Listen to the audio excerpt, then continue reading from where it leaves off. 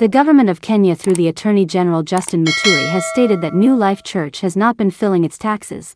Therefore the Attorney General has sent a letter to Pastor Ezekiel Odero, who is the leader of the New Life Church, to write a show cause as to why his church is not paying taxes. The Attorney General has indicated that the government is going to deregister New Life Church because it is not paying taxes. Good News Church International of the cult preacher Pastor Paul MacKenzie has already been deregistered by the government. Our church is supposed to be paying taxes. I thought that it is only businesses that are paying taxes. What business are the churches doing so that they can pay taxes?